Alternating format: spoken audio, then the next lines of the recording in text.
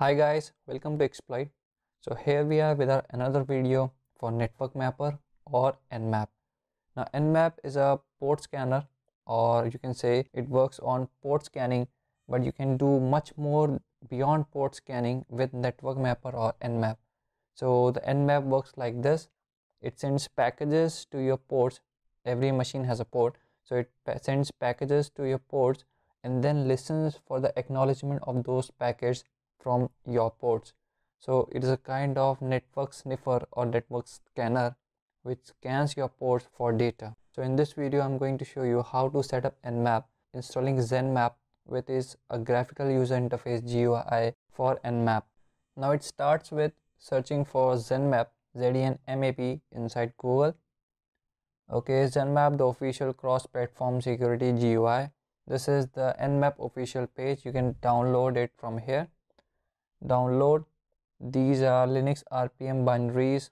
So this is original Zenmap GUI, Zenmap GUI.roach save file. Okay, now this is going to be downloaded. It's downloaded. Okay, close it, open the downloads. This is downloads. Okay, Zenmap RPM. Now open the terminal. As we are in Linux, everything is CLI, so we have cd downloads. Now before going to downloads, if you haven't subscribed to this channel, subscribe it right now. So we have Zenmap RPM. Okay, roach, control C, sorry.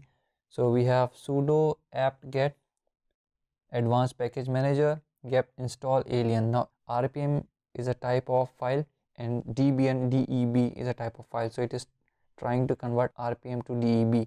Password for Kali Linux, yes, I remembered. 0%, still 1%, it's big. So now it is install. ls list the files zenmap.roach.rpm. okay, copy this name. We are going to install sudo alien. We have installed. We are going to run this command sudo alien and then the file name. Now alien is going to convert this file to dbn file. Okay, this dbn file is generated. Okay, now ls. Now these are two files over here. This one is generated right now, so copy this and then d package I for debian package manager, install, paste it here. I have to do it with super user. So super user, where are you? Super user do, and then the rest of the command would do. Okay, so now we have processing and now we are done. So again ls, the same two files. Okay, so now we're going to run Zenmap. So let us see if Zenmap works or not. So let me close this one also. We're going to search for Zenmap, open it as root to user, or this one is fine. Okay, now this is the target. Let me maximize it.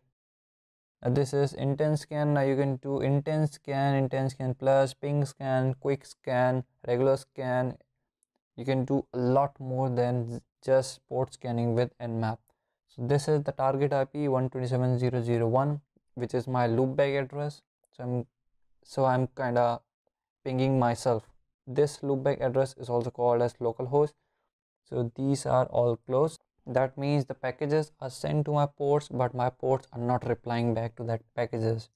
Okay, so all ports are closed because this is a virtual machine. I have closed all the ports by default. Whatever I did with the Zenmap, you can do it with the CLI nmap, then -t4 for IPv4 addresses.